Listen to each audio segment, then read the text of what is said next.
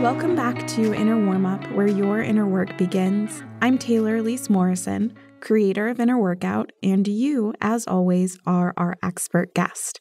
Thanks for being here, and long time no talk. I didn't realize how much I needed that integration break until we decided to take it. And isn't that how it normally goes with breaks? I was afraid. I had this fear that in stepping back, I would lose momentum. But what actually happened is that I got even more excited about this work. And I'm even thinking about what it looks like to more intentionally integrate breaks into the way we work at Inner Workout. We also made a couple of pretty big decisions that we'll be sharing before you know it. But first, let's go ahead and ease back into our regularly scheduled programming. I thought it would be fun to explore the idea of self-care as it relates to other concepts in the personal development and the well-being space. Because when I speak and when I facilitate on self-care, I get questions that, whether the question asker means to do it or not, they're putting self-care in contrast to or at odds with these other concepts. It's almost like it's a wrestling match or something, and it's like self-care versus fill in the blank. You could fill in the blank with so many concepts. This month, we're going to do it with 3 concepts specifically and explore if those concepts have to be at odds, even when they feel like they're at tension in our personal lives. Before we present this first versus candidate, let's come back to the definition of self-care that we use here at Inner Workout. I know that for some of you, you've heard it a million times. And I also know that for myself, it always bears repeating. Self-care is listening within and responding in the most loving way possible. So as we're talking about self-care, as we're comparing it and contrasting it with these other concepts, we're looking at self-care as a conversation that you get to have with yourself rather than a singular item on your to-do list that you have to do a specific way in order for it to be right.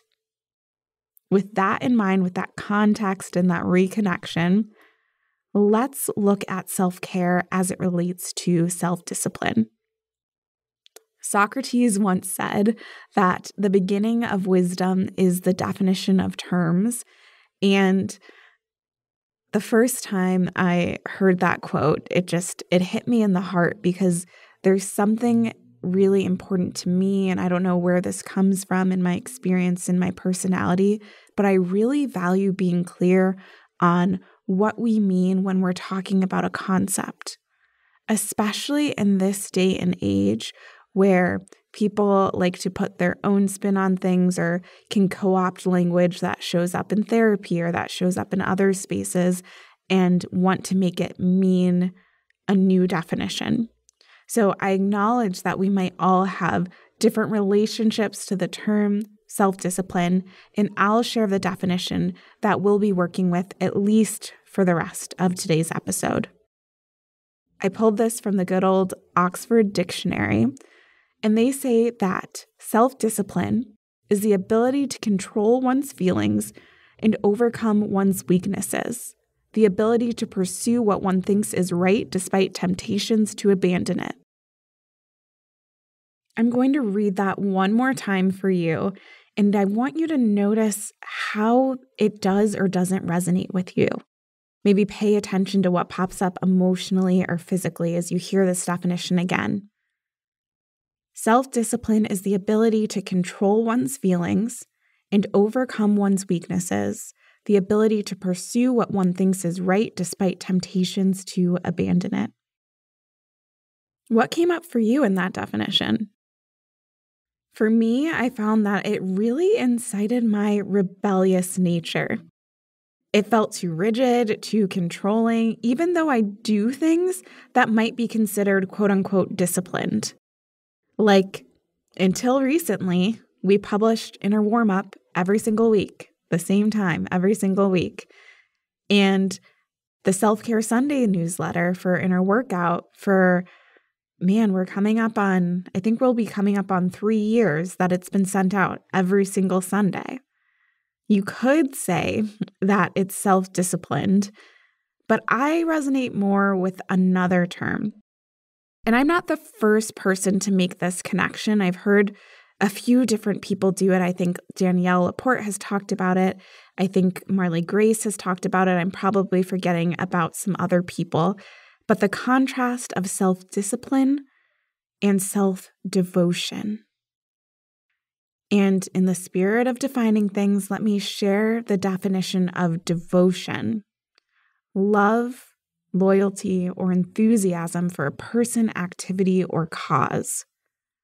I am devoted to my work.